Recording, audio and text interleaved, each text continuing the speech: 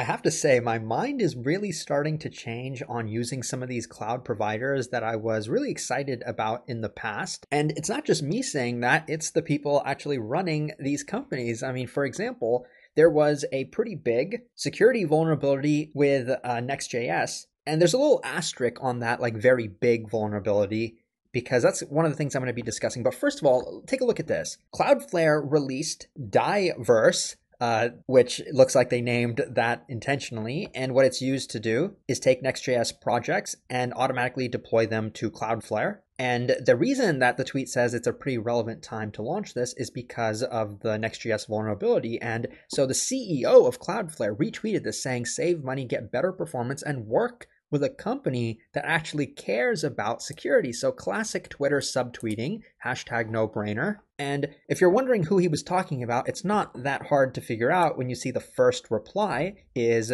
the CEO of Next.js, or sorry, not Next.js, but vercel, but practically the same thing.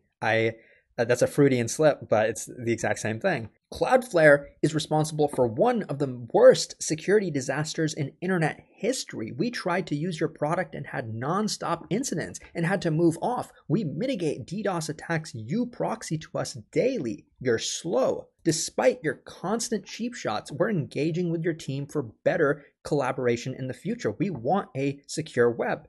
And it's not that he was wrong in anything he said necessarily, but obviously both of these guys are not truth-seeking. They're trying to build their businesses, and they're doing that by tearing each other's businesses down. But I think both of them have very good points, and that's kind of, the major takeaway I think for me and probably a lot of developers is that it makes me hesitant to use either of their products, not just one of them. So I don't think either of them is actually winning the fight. And I mean, it's still entertaining. It's still funny. I saw this, the Cloudflare CEO responded with like a meme, and I thought it was really funny. But if you're thinking that this is just the start of this beef, it's actually not. I mean, if you go a couple months back, it looks like vercel CEO was already taking, swings at Cloudflare. Extremely proud of the vercel Edge security team. What you see below are DDoS mitigations that kicked in protecting a customer from a popular CDN provider that was supposed to do this job in the first place. So I don't think that necessarily implies that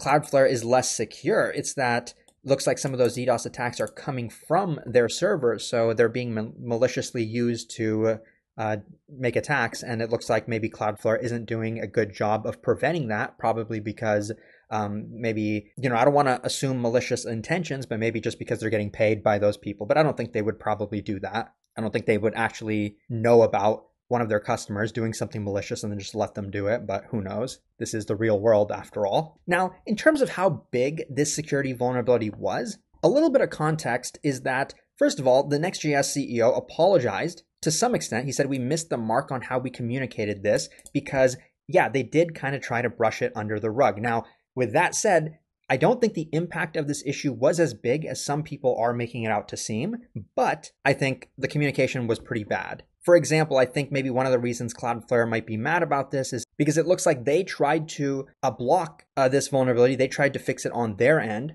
So any Next.js app deployed to Cloudflare would not be susceptible to this issue, but it looks like they had to actually make that rule opt-in because some people were seeing false positives. So you can see why that would be frustrating from Cloudflare's perspective. No matter what they do, they're just not in control. And so that's one of the things I'm going to be discussing. It's kind of a philosophical thing, and not to turn it into a video about artificial intelligence like the AI hype stuff that's happening, but I do think there are a few parallels because that's one of the things that happens. It's not just about these cloud providers. It's not just about that. I think back to a few experiences in my life. For example, with front-end development, when you're using a component library, whatever framework you're using, React or Angular, the component library solves a lot of problems for you. It saves you a lot of time, but you give up a lot of control. And that's the exact same thing, I think, with the AI stuff. When you have agents building your app, it's good when it's good. Like when it's going good, it's going great. But when it's bad, it's awful. What are you going to do? You lost control. You have a bunch of code that was written. You don't even understand it.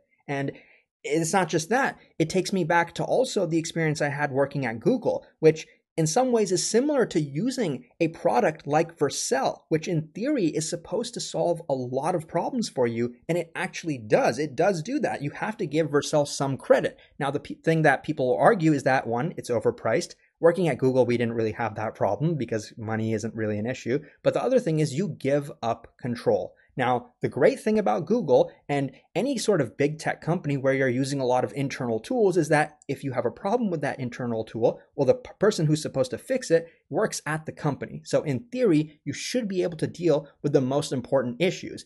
And in theory, you should be able to do that with a company like Vercel as well, because they're putting their reputation on the line. They want to fix all these vulnerabilities. They don't want there to be any issues. But when an issue does happen, they kind of quietly brush it under the rug. And in this case, they did fix the vulnerability. It was kind of a middleware bypass. Let's kind of get into that a little bit because it sounds worse than it is.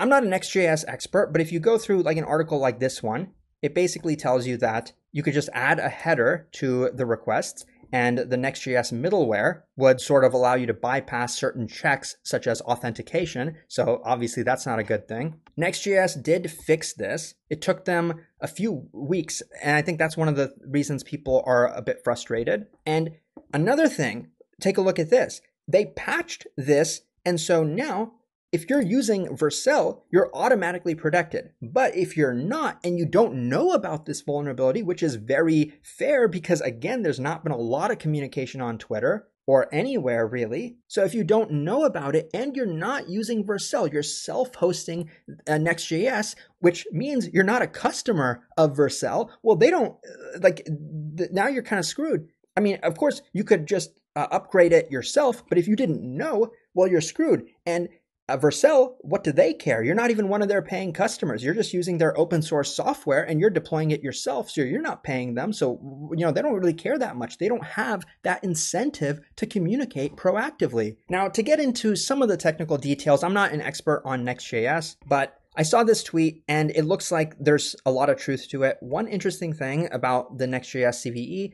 that not a lot of people are talking about, it only affects your app if you fully rely on middleware for auth and not authing subsequent API requests, which that sounds like it only affects your app if you have no idea what you're doing, because of course you should be doing specific authentication checks for certain actions on your application. Like, on my site, for example, on NeetCode, I'm going to have my own logic for running rate limiting and for making sure, like, if you're a pro user, then you get access to the content. And if you're not, then, you don't.